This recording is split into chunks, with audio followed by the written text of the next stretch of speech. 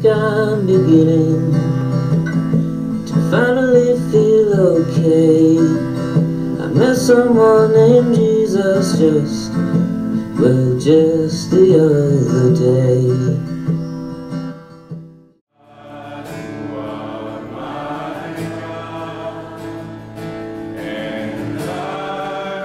John doesn't also advertise it's a great place to meet someone, possibly a future life mate. So that's something else, John, you could put in a brochure. I'm sure that would be reassuring to the parents.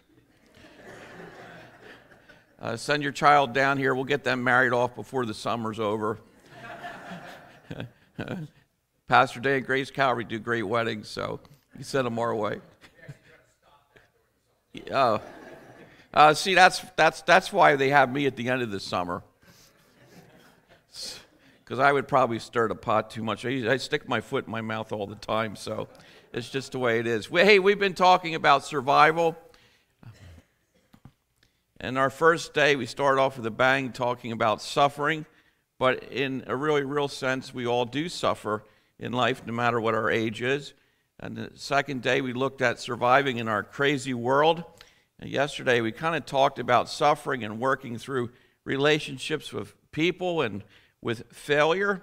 And today, survival, I kind of want to get at the subject of those who are not surviving or those who are at risk of surviving. And let me just say it this way. We may have more than one person in this room who is already at high risk of not suffering because of all the things that are going on in our world today. And so we want to seek the Lord's faith. Let me just say it's been a real privilege and honor to be here this week. Thank you so much for your attention. Thank you so much for the many kind compliments and words of encouragement I've received.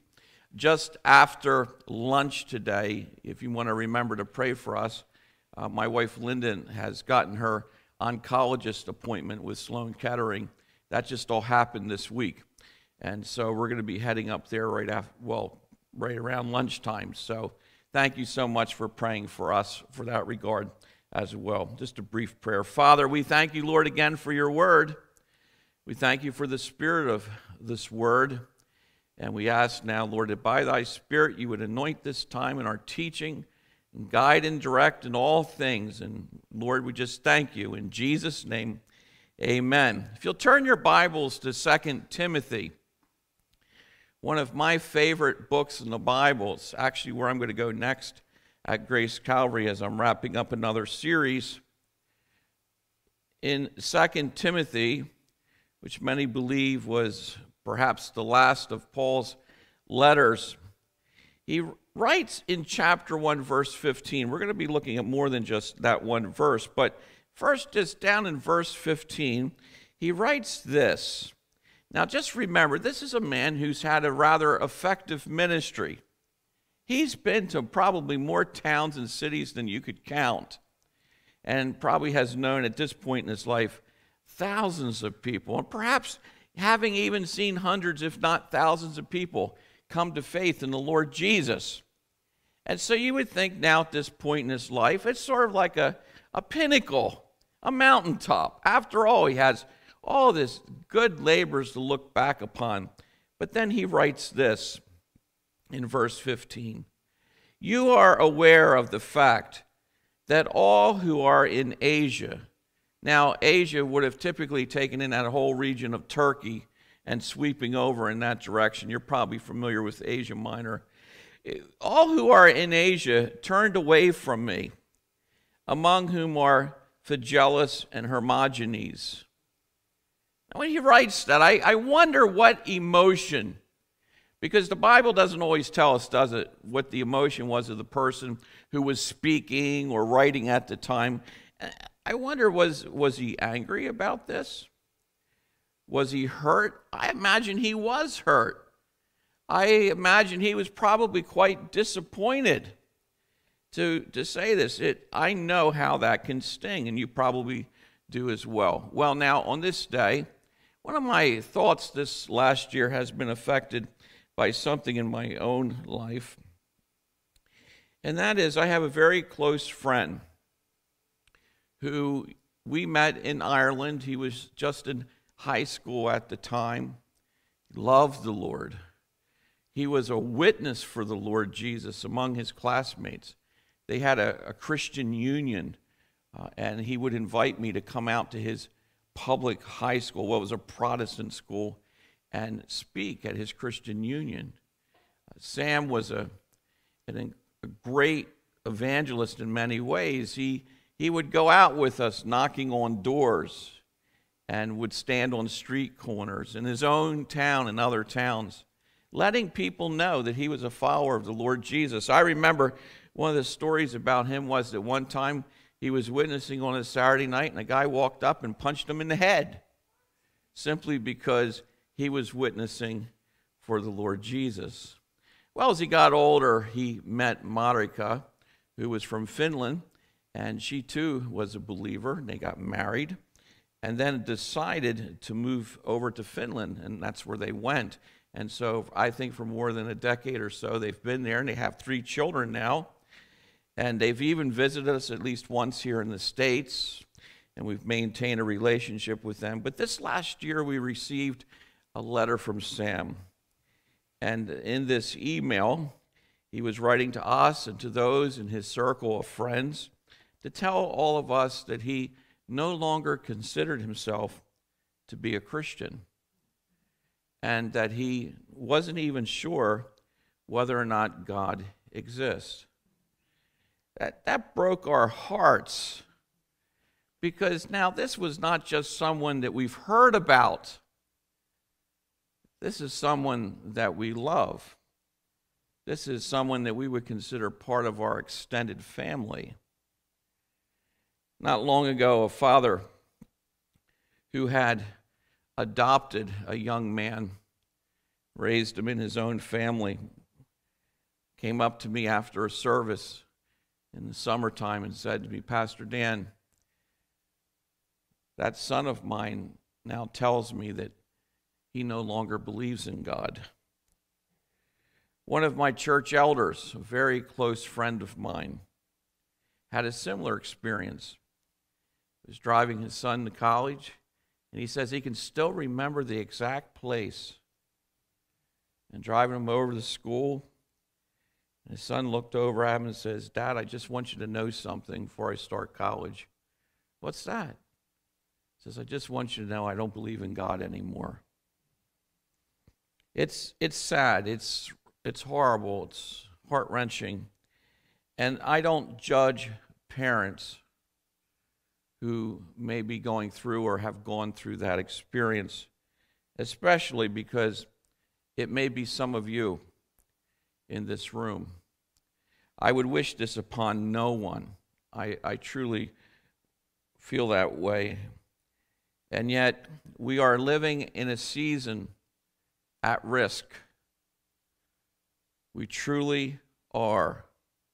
And I don't know how you look at prophetic things in Scripture, but the Bible even speaks of a day when there will be a great falling away. And you have to wonder what's going on right now, because we are witnessing, ladies and gentlemen, not a revival in evangelicalism, but we are witnessing a generation of, shall I say it this way, Patch the Pirate kids who are no longer walking with Christ, let alone even believing in God. I think I mentioned earlier in the week that beyond the religion of Islam, by birth rate, in terms of how fast it grows, that the fastest growing religion in the world right now is no religion at all. And as they are taking statistics here in the United States, the percentages are rapidly changing within our own country of people now who are identifying with no religion. That is the fastest growing percentage. And with all these things going on, I've been thinking over this last half the year after this letter I received from Sam, and by the way, I continue to be in correspondence with him. We still have a relationship. We're still loving on him. and hoping and praying that a place will come when he'll turn back to the Lord. But I've been thinking a lot about, why does this happen? Especially if you're a parent, you're going to ask that question. How did that happen? I know, for example, that one way it can happen is when the Bible itself is attacked. And the Bible has been attacked, is still being attacked, and will be attacked in the future. Not just in public academia, but sometimes even in wider Christian circles. There is a man who started out his education at Moody Bible Institute, went on to Wheaton College.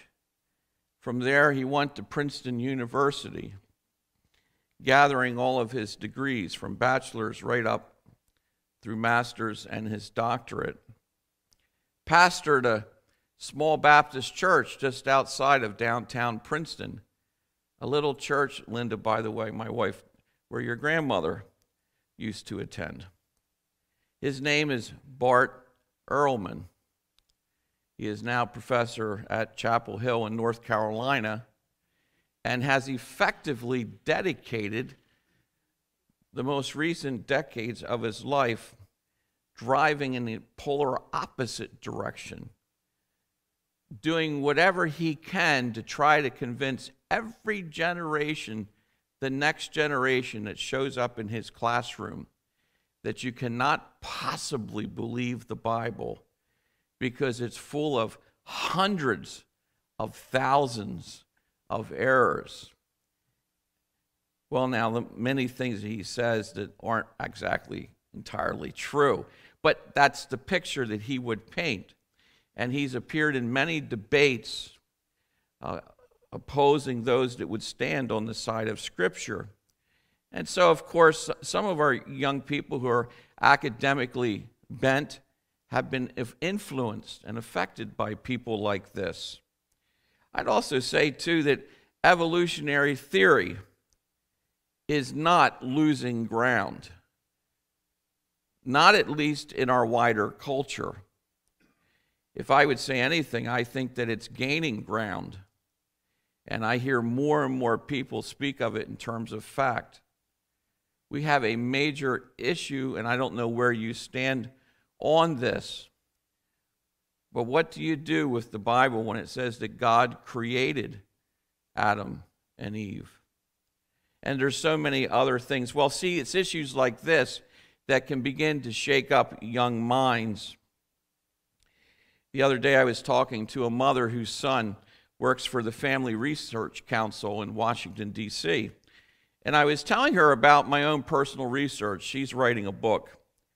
And I was asking her, I said, why do you think that there's this trend, which I'm seeing? Folks, I'm seeing, and I have more and more families, and within our own church and in wider circles, telling me stories, examples of how their children too have, and they can't believe it, that their child is now where they are.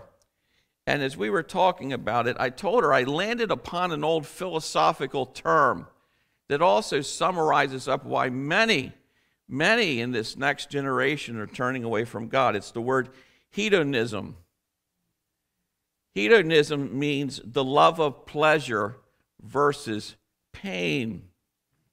Many have walked away from their faith not for just academic reasons, but simply because of the pleasures of sin when it comes right down to it.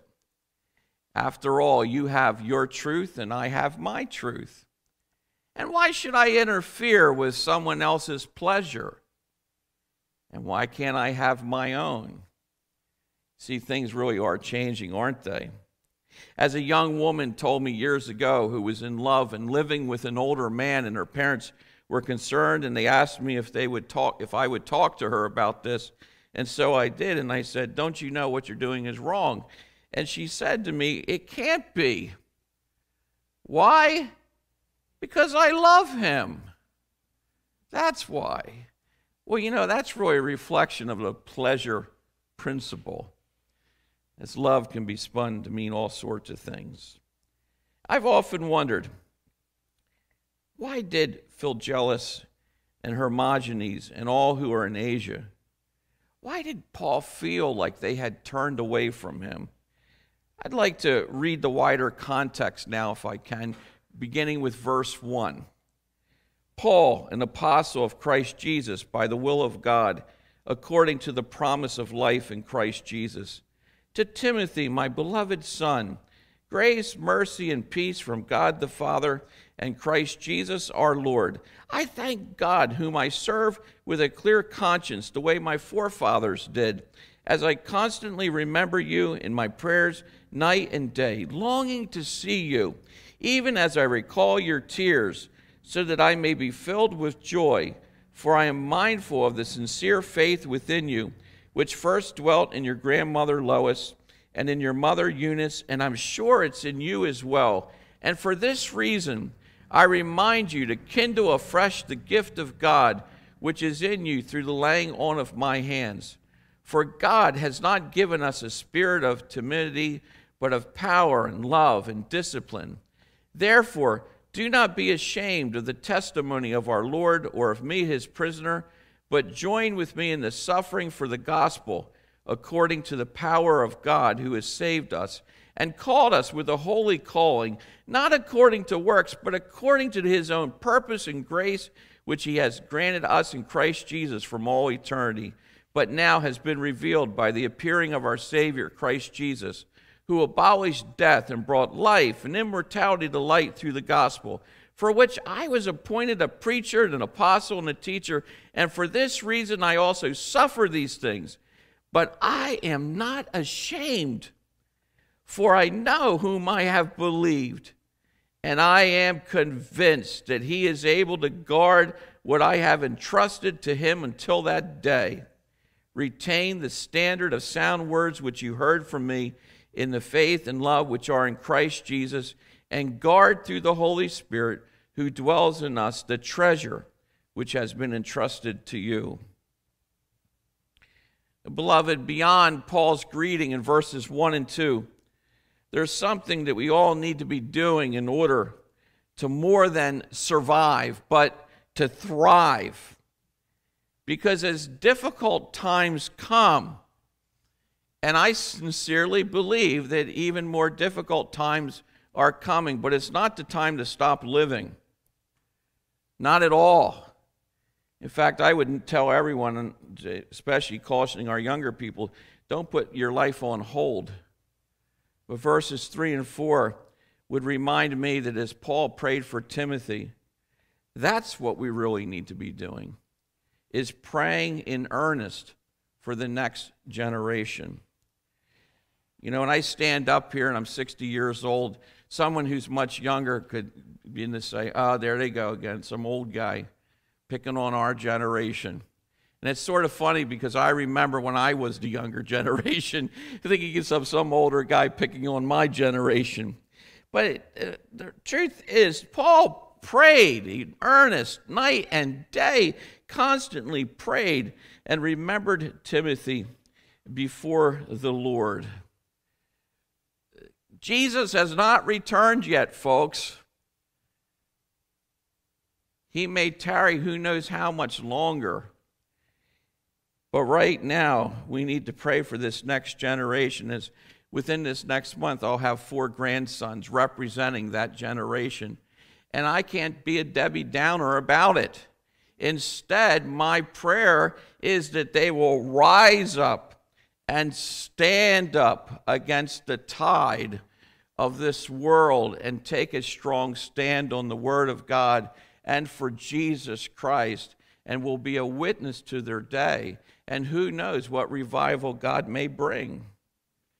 Well, in case you don't know, Beth, that was my first principle.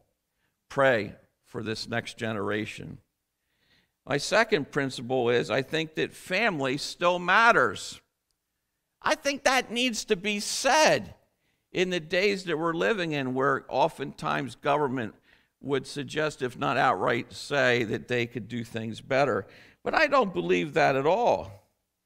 I believe as parents, no matter what the ages of your children are, whether they still be at home and young or little or older and grown up, married and gone away, you still have an opportunity to influence them until either they go home or you go home to be with the Lord. Why do I say that? Look at the impact, verse 5. As Timothy in his own life, Paul says, why, you had Eunice, your mother, and your grandmother, Lois. Of course, his father isn't mentioned. There's ideas perhaps his father didn't know the Lord. We really don't know. But in all these things, he points to these two dear women in Timothy's life, and he says, look what impact, influence they had on your life. And for some of us, becoming grandparents, that's our next and our new calling, is to that generation. My wife was telling me the other day that one of our adult children asked her, why did we, when they were growing up, they asked, why did we in our home limit the music that was listened to primarily to Christian music? Why did we do that? And of course, I can kind of see behind the question is, it's sort of like, wasn't that kind of legalistic? Just stay with me here for a moment on this. But in fact, what the reality really was, in raising our kids, Linda and I chose to give up many what we felt were liberties for the sake of our children. We felt that there wasn't necessarily anything wrong with maybe listening to music that wasn't Christian, like an orchestra or whatever. There's all sorts of music we can listen to, wonderful music. And yet we gave, and that's what we wanted to say. We wanted to say to our, well, if you want to know the truth, we sacrifice for you, for your benefit.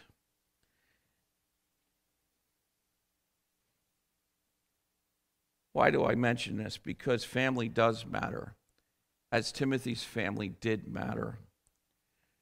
Not long ago, I need to be careful, I don't want to mention names, but I became aware of a Christian husband and wife, their daughter in her 20s, engaged.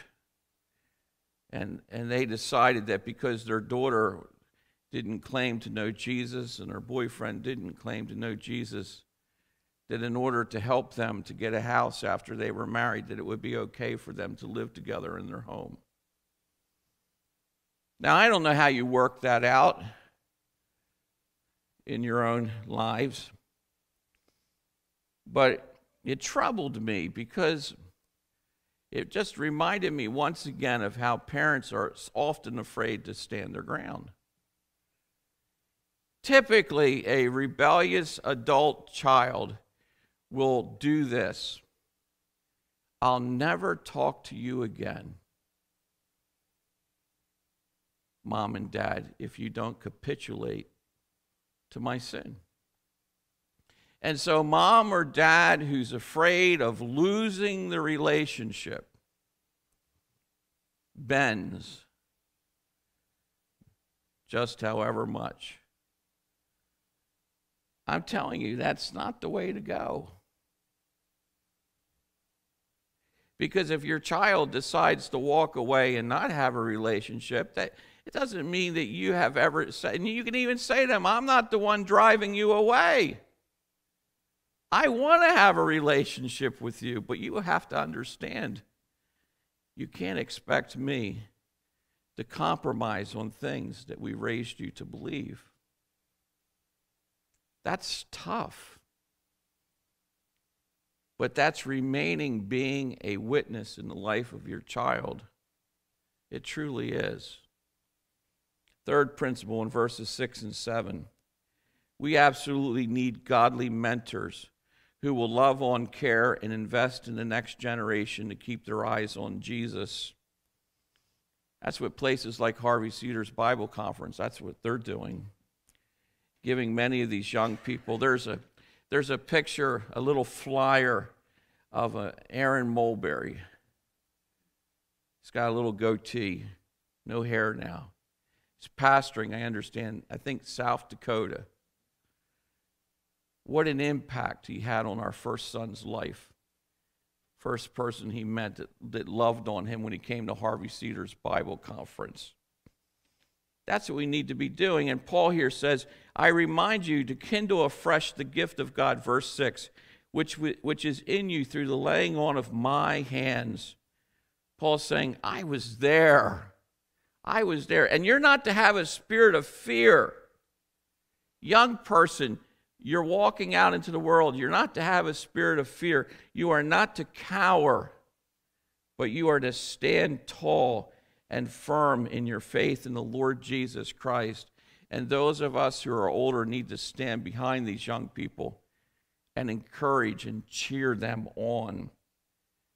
I think of Colin and Steve and Glenn and Kieran and David and Chad and Casey and Brad and Nate. These are all names of young men that my life has touched. It may be a neighbor boy that you drive to youth group. He's not a part of your family, but you're convinced that God would have you reach across to that family. Paul writes here in verses 8 through 11, therefore don't be ashamed of the testimony of our Lord. Young people, especially in this room, if you're off in university, don't be ashamed of the testimony of the Lord. And Paul says, or of me as prisoner, but join with me in suffering for the gospel according to the power of God. I had a young man come up to me yesterday and he was asking me about ministry. And he was telling me he was preparing for ministry. And so I spent the next half hour trying in my own way to convince him not to be in ministry. What? Well, he started out by telling me that he was a sensitive individual. And so I told him, so am I. And that's how my life began. And then people just put me through the meat grinder. And I couldn't take it. It was hard. It hurt. And I wanted him to know that that was probably going to happen to him too. We do so much to prepare people to be in the military and to go to war. And we seem to forget that preparing a man for pastoral ministry is more than just equipping him in the Bible and theology, but actually toughening him up for the onslaught of stuff and nonsense and stupidity and meanness, horrible things that will happen. That guy one time dragged me into the men's room. Why did I have to go in the men's room? But he dragged me into the men's room to try to convince me that I was going to lose the church if I didn't change. I'm still here. He went on to be with the Lord. Well, now.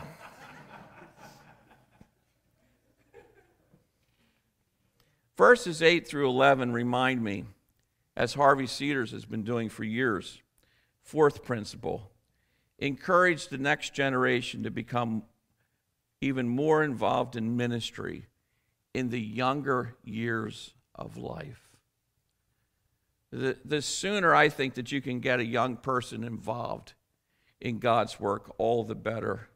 There must have been something about Timothy that Paul saw, the commendation that he received, that he was like, I got to have this guy come along and work with me.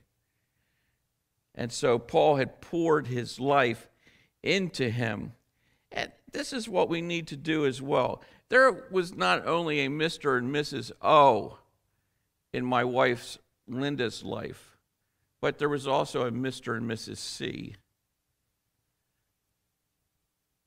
And I wonder down here at Harvey Cedars, am I a Mr. S? You have to wonder how many have come through, and they have such a rich heritage of raising up people. I had to go over into the dish room. I just had to, and ask those young men about Hobart. And of course, they told me that the washing machine had been changed, but was still known, I think, as Hobart. You know about Hobart.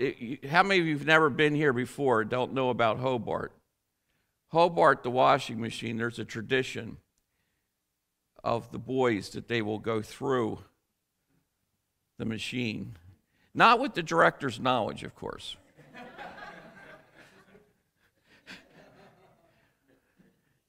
My greatest fear when my kids came here is I saw the grinder in the sink, and I lectured my kids for like 10 minutes about how you do not put your hand in there when that switch is on.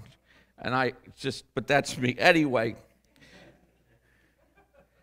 encouraging our young people in ministry. In verses 12 through 14, a principle I drew from this was suffering, whatever comes our way, nevertheless, we must stand guard for our Lord Jesus Christ. Paul wrote, "For this reason I suffer these things, but I'm not ashamed." Young people especially, moms and dads, I sure hope, friends, I hope you appreciate what I'm saying here. This is what we need. We need the generation to stand up and to say, I'm not ashamed. I'm not ashamed to say that I have believed in the Lord Jesus, and I'm convinced that he's able to guard what I've entrusted to him until that day. And that's also, too, if we have children in our family that don't know the Lord Jesus, we can hold that out to them and say to them, and believe it with all our hearts because we know it. Let me tell you, daughter, son, Jesus has never failed me. He'll never fail you neither. And Paul says, guard through the Holy Spirit who dwells in us the treasure that's been entrusted to you. What we need are soldiers in God's house. What we need are people whose faith is greater than the fear of the virus. In some respects, the virus has exposed our weakness. And I don't mean physically, but I mean as a church spiritually. The world will never understand unless those in authority also know the Lord themselves. But if they do not, they will never ever understand why for you as a Christian, worship with your congregation is so important to you. They will not understand why you will not just simply go along and lock and close the doors. Why wouldn't you do that? Because you and I are no longer citizens of this world, but we are citizens of heaven. We are citizens of the kingdom of God. And we have a message, folks, don't we, that sets the captive free. We have a message that Christ Jesus, the very God-man, died for our sins, was buried, and rose again the third day in victory. And in that, I say, there is great victory. Now I'm going to invite, he doesn't know this, but I'm going to invite my buddy Joey, if you would come up here. Because Joey is the one who came up to me yesterday to talk to me about pastoral ministry. He's in his second year at Liberty University, is that right? And I've asked you to come up here, Joey, because I just want to lay hands on you.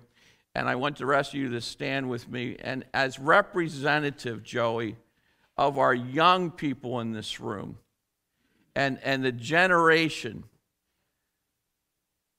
that is coming and rising up, that we pray for them. If you want to even stretch out your hand.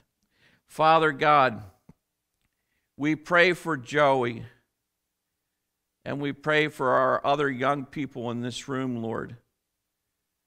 We stand with them, that they would be strong and mighty in the faith, and not be ashamed in their generation to identify themselves with Jesus Christ as their Lord and Master, as their King of Kings and Lord of Lords.